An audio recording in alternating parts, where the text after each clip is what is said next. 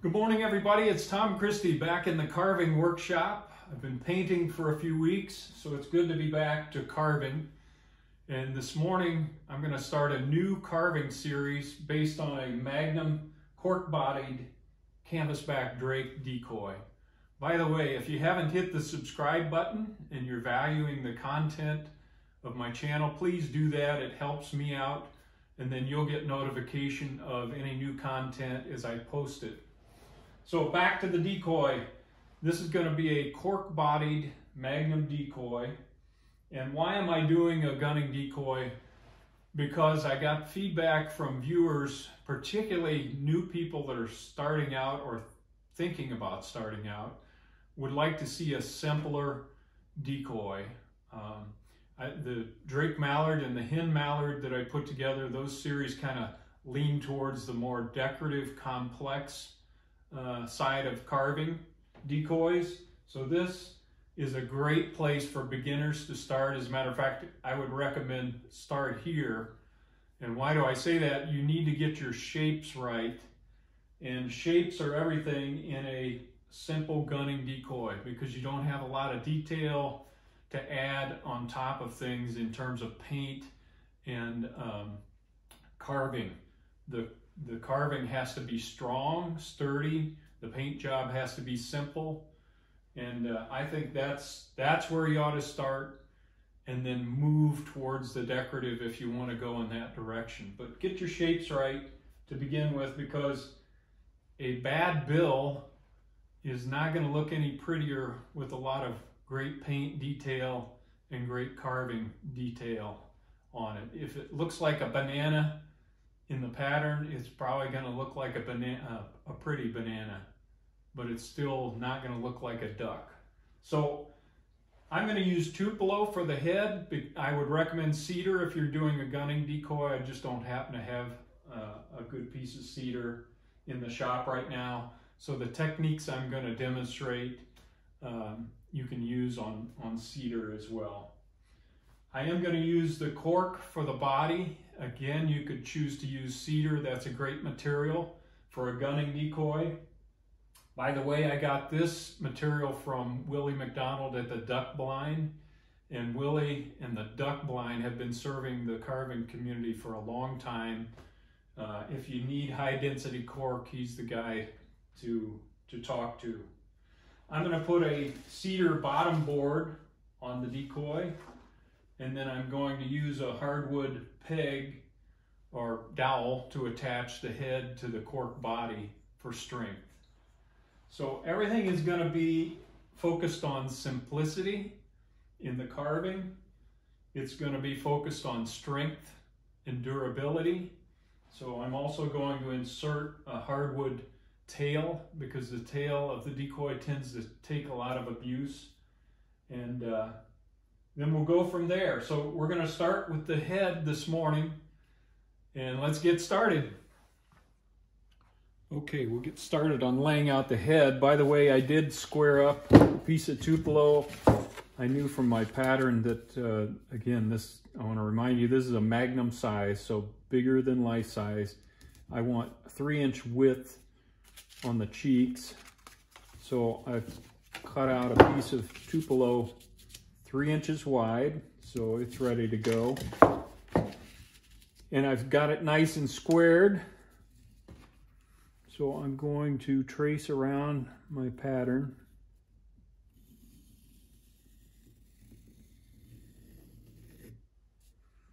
I like to locate the eye. Now, this is a gunning decoy. This pattern was made for more of a decorative. So I'm going to add a little thickness on the end of the bill here for strength. And then follow the pattern the rest of the way around. But just leave a little extra material in the bill area. So we'll cut that out on the bandsaw, and particularly for a magnum, I like to make a pattern going down as well, just to get the width of the bill correct and make sure that all the proportions stay right as we're upsizing this pattern. Since I have a nice square block here, I want to think about and do some planning around where is this dowel going to go, and drill this dowel hole into the head while I still have a nice square block to work with. So in order to do that, I've got my side pattern. I'm going to transpose that onto this surface. And I probably can't go right in the middle because that dowel is going to get too close to the front of the neck. So I want to leave it in the meaty part of the head. I'm just kind of sketching a place there where that 3/4 inch dowel should be. And then I'm going to get the center line.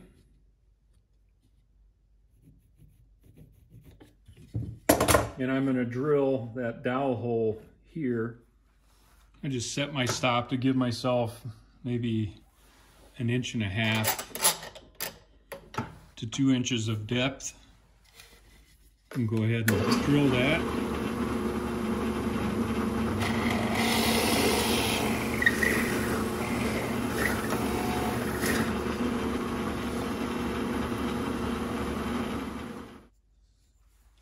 That gives me a nice squarely positioned hole both this way and this way, so that as I'm attaching it to the body, I know this dowel is perpendicular to this surface. Now I'm going to go ahead and cut out the head on the bandsaw.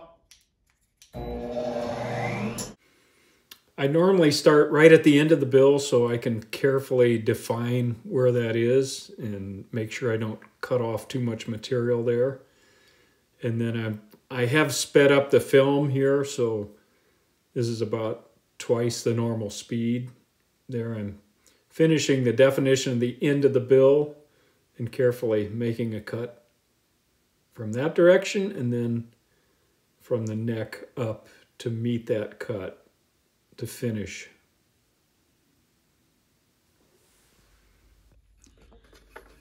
Now I'm just using the drill press to drill through that eye hole location.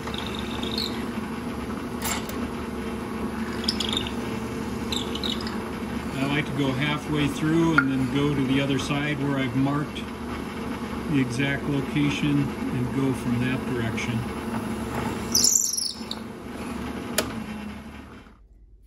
Going to develop a center line so I know where the center of this is. I'm going to strike that all the way around the decoy, including on the underside and underneath here. Hey, just a quick tip on upsizing patterns from life size.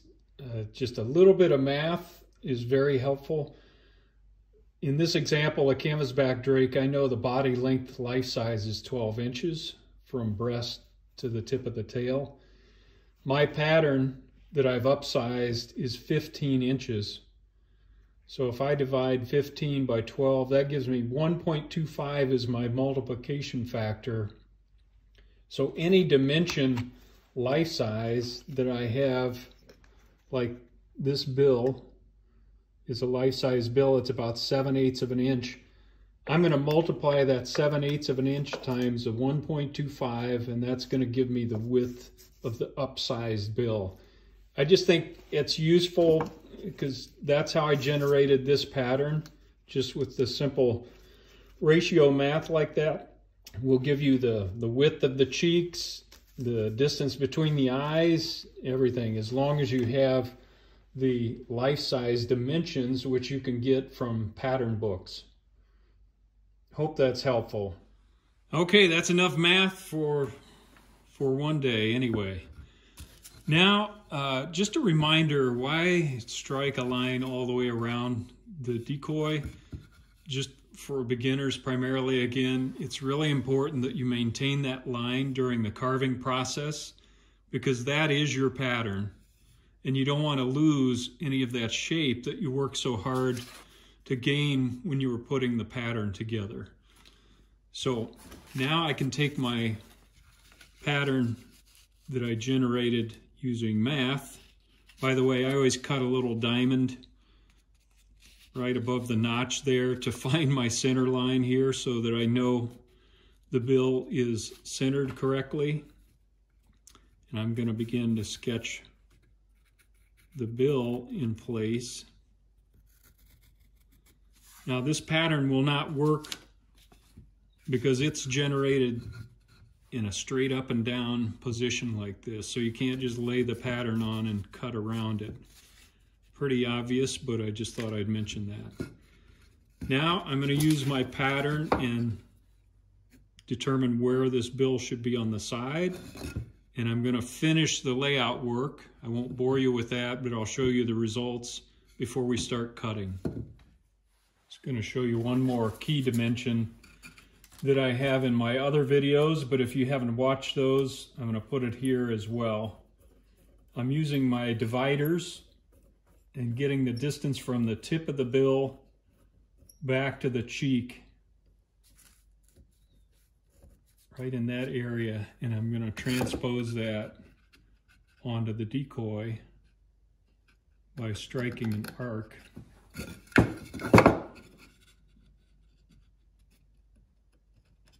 That's going to help me get the length of the bill set, and that's critical to the way the bird is portrayed. If that's short or long, which a lot of people get that wrong, it's going to look funny, and it's not going to look like a canvasback.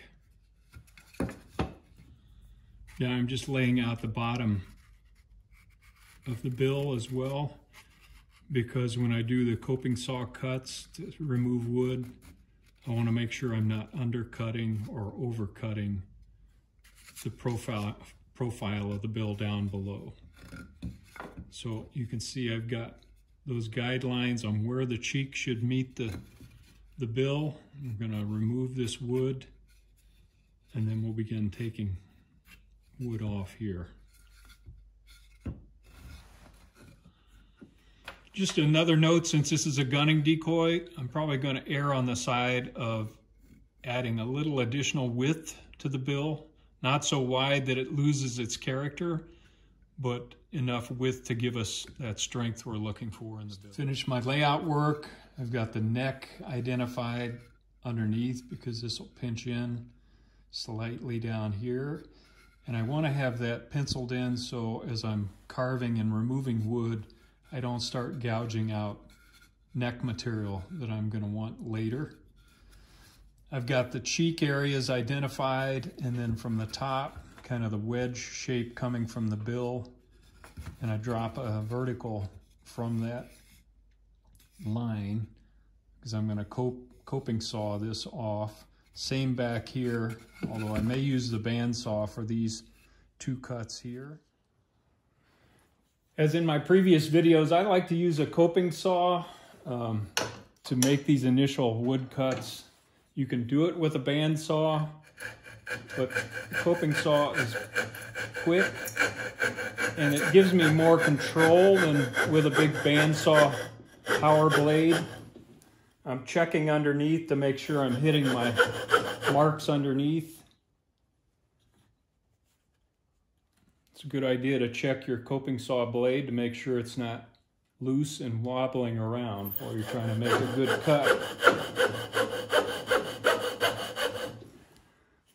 Checking multiple times to make sure I'm staying on track. And when I get close to the cheek, I don't want to drive into the cheek area, so I'm going to slow down and be cautious there.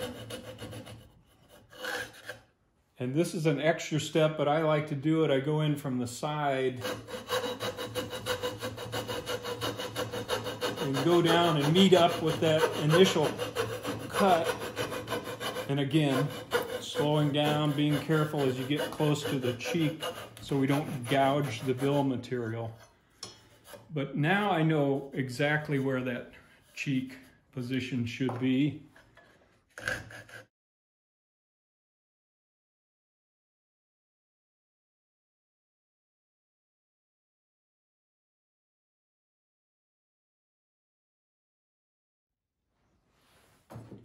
Since this next cut is pretty deep, it's going to take a little while with the coping saw, and I'm comfortable this particular head shape.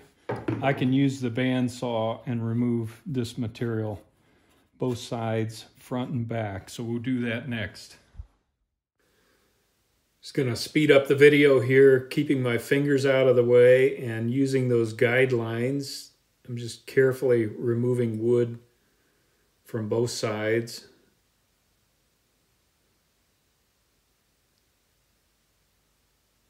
And then I'm going to do the same thing on the back. You don't want a sharp edge on the back of the neck, so leave some material back there. But you can see the head is starting to shape up now. All right, I want to establish where this notch is on the upscaled version. You can see the size difference here in life size versus the gunner. And I measured this distance on the study bill from the tip of the bill to the notch, and that is 2.37, 2 3/8 inches. So I multiplied that times the 1.25, that's 2.97 inches, almost 3 inches then on this bird. So it's going to be right there. So without this guideline, you can kind of guess at it, but it's helpful to me as I'm scaling things up to do it that way. Okay, I've got that notch located, and then I want to locate the width of the crown. And I know from my pattern from previously making this decoy, it's 1 7/8 inch wide. 1 7/8 is right there. And we know that that is the maximum width of the crown, and then it's going to meet up with that notch in front. And then it's going to tail off, not to a sharp point, but to the back of the neck here. Okay, now we can start some carving work. And the only amount of detail we're going to add to the bill is we're going to round it. I'm going to locate the notch. We are going to put the mandible separation in and make sure we have the right shape on the cheek here. And nice and round, and that's going to be about it. So let's get carving. I'm just looking at my study bill, and you can see that area of the notch is lower than the bill, the surrounding bill. So we need to take that notch area down a little bit. And I'm going to use this 1/8 inch cylindrical, it's actually 3.5 millimeters cylindrical bit, to begin to take that notch area down and carefully lower it and leave the bill high. In a lot of birds, it's the opposite. You want that notch area on the head a little higher than the bill, but on a canvasback, it actually dives down there and the bill stays high. So I'm using that bit to clear that out.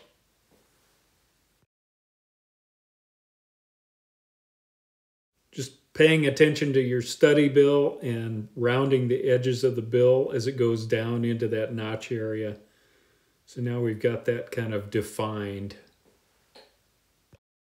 Now I'm going to use that 3/4 inch round-nosed saber-tooth burr. This is a fine burr, and begin to round things in general. And I've sped up the video here so we can watch the process, but just so you know, it's at 2 times speed here. I'm just pointed there. Be careful you don't take too much off that area close to the bill notch. We want to leave enough material there to define the bill as it meets the face. And again, I'm just rounding things in general, leaving the center line intact, kind of cleaning up the bill rounding things a little bit. Now I'm beginning to take material off to define the cheek and pull that up into the notch area and define the width of the crown that we established before. So I'm going to take segments of this video and just show you progress as we go.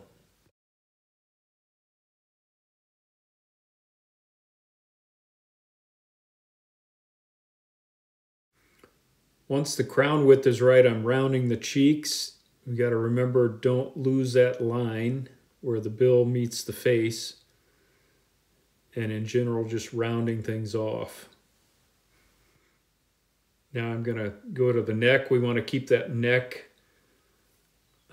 circle defined and not lose that material, but begin to shape up the neck. You got to be careful here with the grain. Sometimes with the burr like this, the direction that you're carving makes a difference, and it can snag grain. So just be very cautious. You can see I'm just peeling that off down to the guideline that I established for myself for the neck. You want to leave the cheeks intact, but round into those. I'm just continuing to use that 3/4 inch round nose bit to do the majority of the shaping on both sides. You just have to be careful with these bits. I always try to reposition my hands so that if I would slip, I'm not going to pull the bit into a hand or a finger.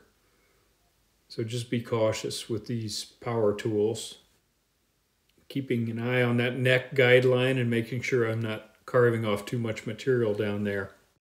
Now that I have things generally rounded, I want to begin to define where the bill should be, the upper portions of the bill. So I'm sketching in there where I think they should be. And then we'll get some reference dimensions from the pattern. I'm using the dividers. Another key dimension is from the tip of the bill to the top there where it meets the face. And it looks like I'm pretty close. So I'll give myself a couple of guidelines.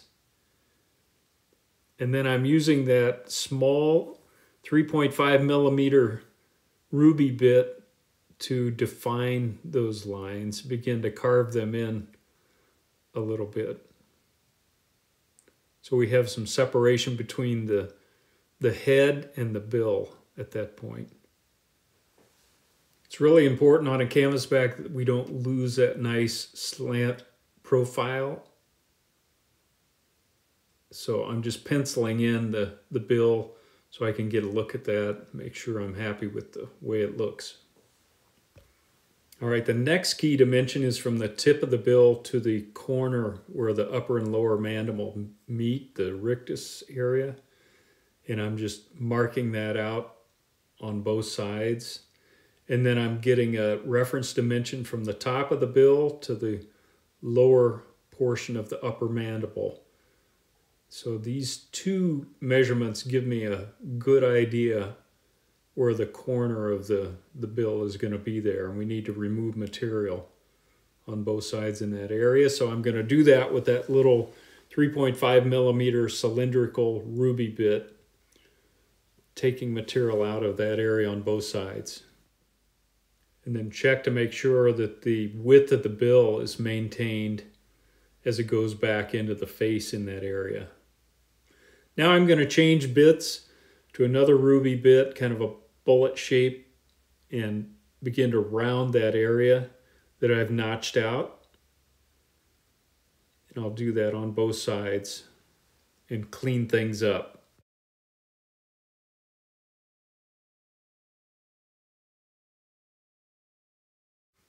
Just using the dividers again for a quick reference on that distance so that I have that corner established where it should be.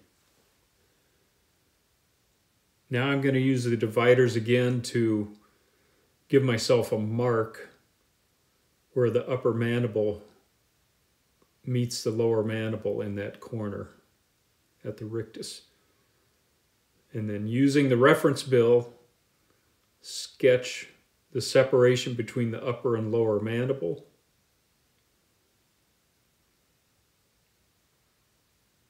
And this is a gunning decoy, so we don't want too much detail there, but I'm going to use my knife and score that line carefully between upper and lower on both sides.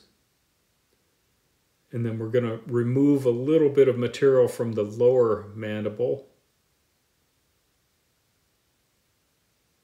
to put some separation between the upper and lower. Again, being very careful. Taking that little section of wood out and then using that bullet-shaped ruby bit to clean things up again. Begin to remove material down there on the lower area. Now I'm going to use my pencil and define where that lower mandible meets the face, and there's a little bit of a droop under the chin there that's characteristic of a canvasback, and I'm just carefully using the knife to remove material, kind of a triangular shaped piece of material to form the chin. And I'll do that on both sides. You may be able to see it better on this side. So I'm cutting down and cutting out that little section of material. Now I'll use that ruby bit to clean things up and round things in that area. Now I'm looking at my reference bill again, and there's a little bit of a groove in the middle of the bill coming out of the notch. So I want to define that with this little ruby bullet-shaped bit. Put a little bit of a groove coming out of the notch and going down the center of the bill. Just kind of characteristic, a little detail, but not too much. Now I'm going to work on the eyes and make sure they're at the proper width. So I'm referring to my pattern with the calipers. I need to remove material on both sides. And I'm going to use that ruby bullet-shaped bit to do that. Begin to remove material until I get that dimension to meet the pattern dimension. And a lot of people miss this dimension. If your eyes are too closely set together or too far apart, it really stands out. So that's an important dimension to nail. So I still have to remove a little wood to get to where I want to be on that dimension, and then we should be set. Okay, now I'm where I want to be on that dimension. I'm going to work on rounding the crown now with that 3/4 inch saber tooth burr. And I'm being cautious not to take material off of the bill and not ruin work that we've already done up there.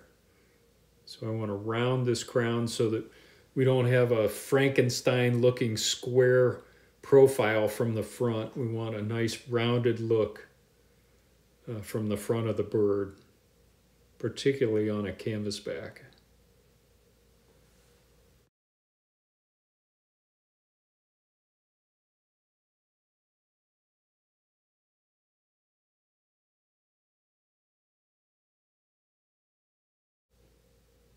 Just going ahead and rounding the rest of the head and getting things shaped up.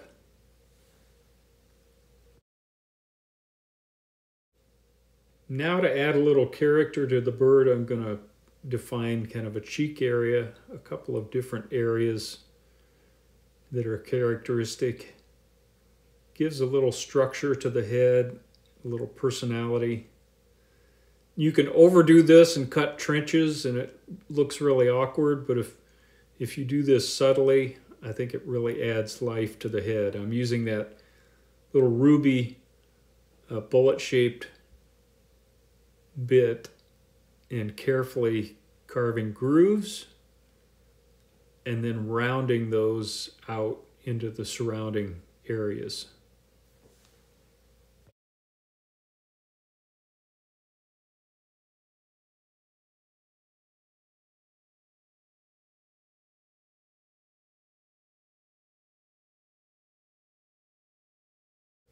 I've kind of roughed those in. You can see it gives a little bit of character to the head.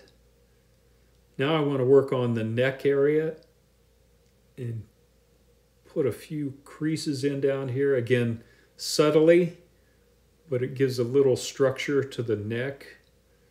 I want that big bowl canvasback look, powerful look.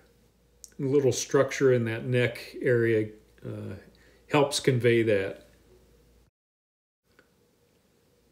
Now I'm going to put a little bit of definition from the back of the eye to the back of the head to give us a little bit of shape in that area and structure. Cast a little shadow. You don't want to overdo this, but give it some additional shape and character. And it pulls that crown back and narrows the crown a little bit towards the back of the head. But you can see that shadow that it casts. And again, you don't want to overdo this so that it takes over the whole look of the bird, but a little subtle shape there, I think, adds a little character to the bird.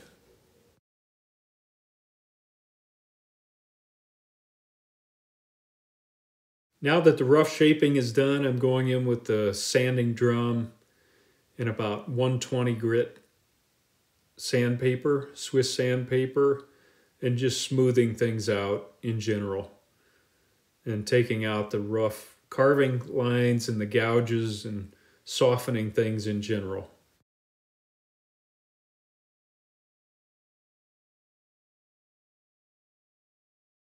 All right, I think we'll stop there for the day. I've got about 2.5 hours of work in the head from the time I started filming to now. And in a gunning decoy, we don't need to put any details on the bill.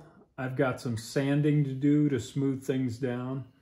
But in general, the head is roughed out.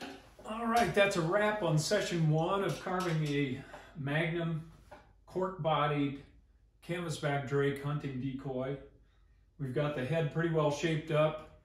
I'll do some sanding between now and the next video, and then we'll focus on putting the eyes in and then begin shaping the body. And until then, Tom Christie signing off. Good carving to all of you.